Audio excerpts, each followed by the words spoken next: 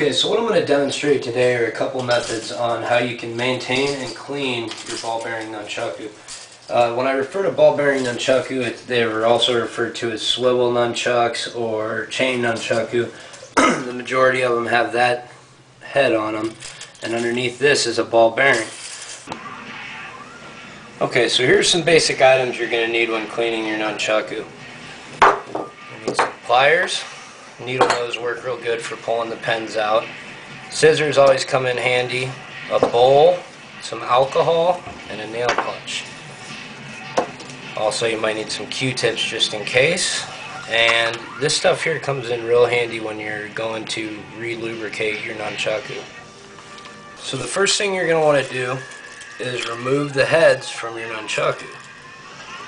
I like to put electrical tape there just to make it a little more sturdy and to make the life of the nunchaku last longer. Remember, these can be bought from companies like KarateDepot.com or AWMA for about $3.95 a set. Best way to do it is to use some needle nose pliers. Some of them will come out easy, some of them are a bit more difficult. Here's give it a nice tug. Do the same on each side.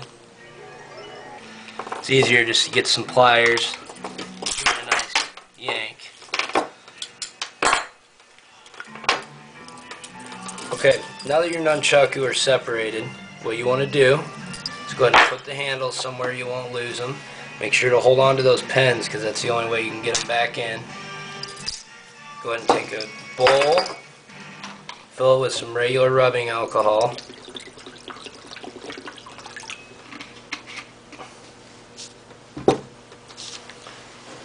You want to go ahead and take these, pop those bearings through like so. Do it on both sides. And I like to just, you can go ahead and let them all hang in there. Go ahead and make sure the main part's submerged. And you want to leave that for a little bit. Now you want to remember, if you're, say you've been using some ball bearings for quite some time and they haven't broke yet, what you might need to do is pop this shield off and clean the actual balls. But these ones didn't look too bad, and typically as long as you're not throwing them around outside or dropping them in the dirt a lot, most of the time they stay somewhat clean. It's just a matter of getting the oils and the grease off there. So after they've been soaking, you want to look through and make sure there's no excess dirt. If there is, get a Q-tip. Just clean it right off. These have been sitting for about an hour, so it's quite a bit easier.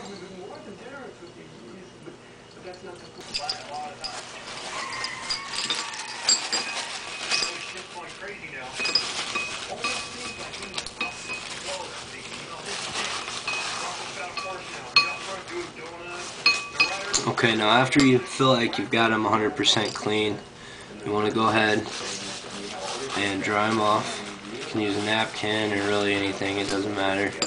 Okay, now when you're cleaning the nunchucks, the heads and the ball bearings and whatnot, you want to go ahead and take a clean Q-tip and get the insides underneath on this lip here.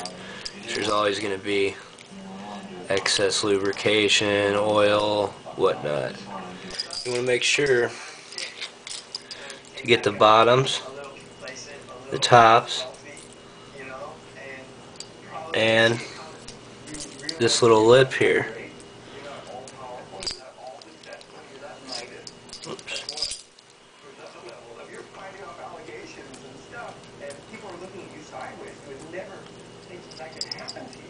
Okay, next what you're going to want to do is re-lubricate the ball bearing part.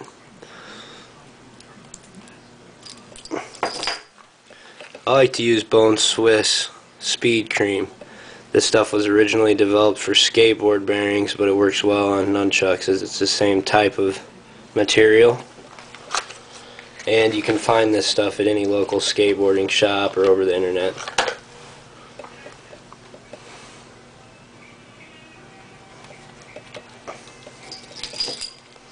What you want to do is go in the crack, place one drop in there.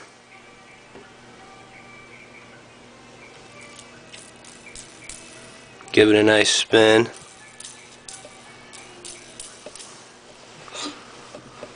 Rub any excess off with the Q-tip so that it doesn't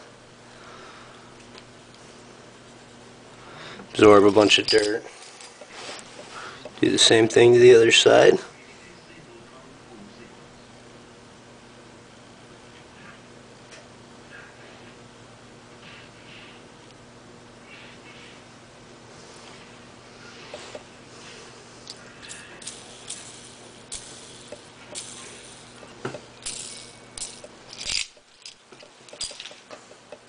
Pull those both back through, and now we're ready to reattach them to the nunchaku.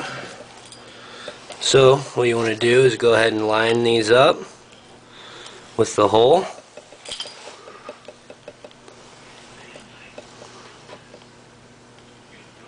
Grab a pin.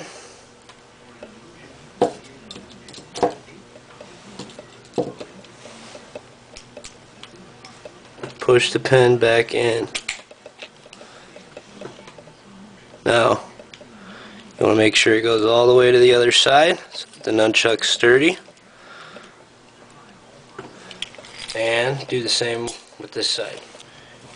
Grab your pin, get it started. Push that pin in there. Sometimes it's not as easy as you might think.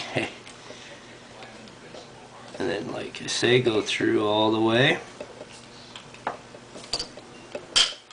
If you have a nail punch, you might want to utilize it. Let's go ahead and get your electrical tape. Get it started. Exactly where you want it. I like to just barely cover that hole and give it one nice wrap.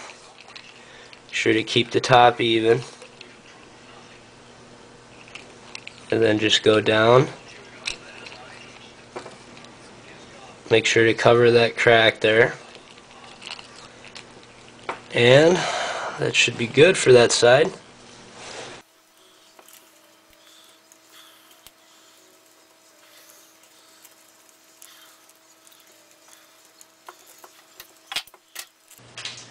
So now that we got the nunchucks all cleaned and re-lubricated and ready to go, it's almost like having a brand new pair of nunchucks. So what I'm going to do is just go ahead and give them a test run, see how they're doing. They feel good on passes, see about some rolls. Feel good on a roll, thumb roll.